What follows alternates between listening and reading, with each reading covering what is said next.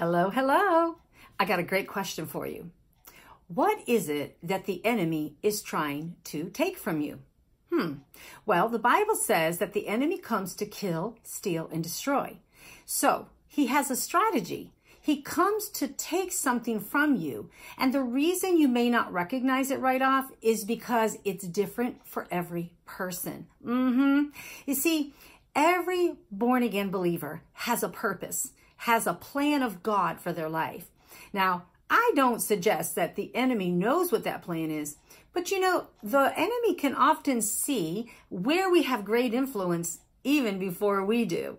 And so if it's clear that we are making waves, let's say in the area of preaching or teaching or writing or praying and, God forbid, warfare against the kingdom of darkness, don't you know the enemy is going to create a strategy to shut you down, right? And shut you up. And so I discovered this in my own life, especially when it came to the area of strength. I found that I have battled just weakened immune system and tiredness. It feels like the majority of my life. And that's with doing all the right things. Well, when I began to understand that this was as much spiritual than it was anything else, I began to resist the devil, just like the Bible says. And some days I'd have to get back into bed, but I'd go back into bed praying and doing warfare. I'd feel like, you know what? I'm going to make the enemy miserable today, because if I can't stand up and pray, I'm going to lay down and pray. Well, maybe it's the same with you. Maybe you find that you are constantly in a physically weakened spot. Well, I want you to question yourself.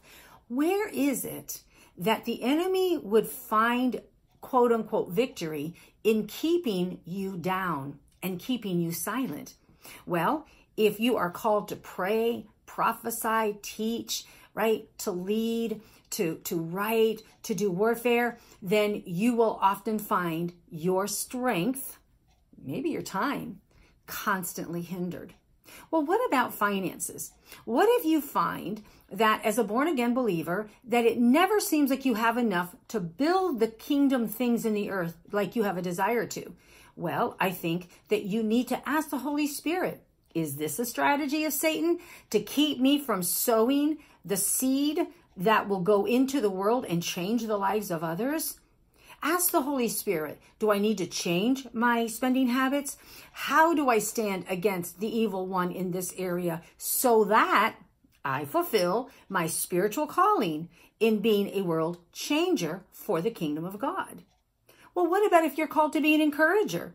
Well, if you're called to edify and encourage the body of Christ, you might often find yourself falling into depression. Why? Because, hello, when we're depressed, we're not very good at encouraging others when we need so much encouragement ourselves. And so I just invite you to do a diagnosis, right? Invite in the Holy Spirit and say, what is the pattern that I see in my life that keeps me hindered?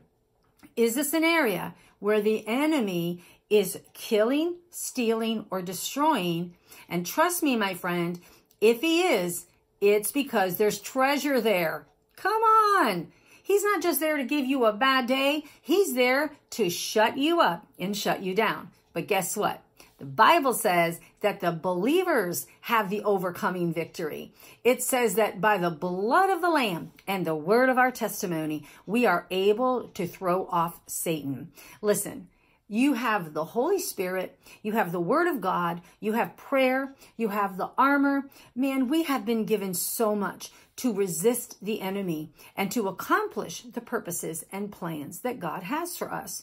So today I want you to take a look through your life, and I want you to see where it is that you keep falling short, and to realize maybe, just maybe, this is an area where the enemy has strategized in order to keep me silent and unproductive And then I just challenge you to break it off in the name of Jesus and to do the very opposite. If you're feeling depressed today and you're a born again believer, then in Jesus' name, I call you to get up and start edifying and encouraging the body of Christ. Why? Because the one speaking is the one listening.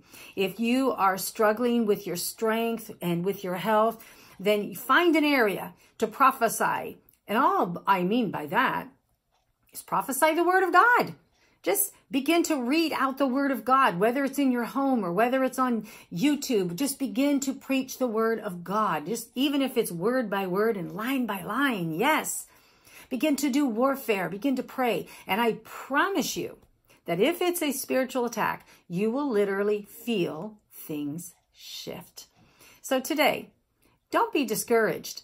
Recognize that as a valued child of God, that there's some things or something on your life that the enemy wants to keep hidden.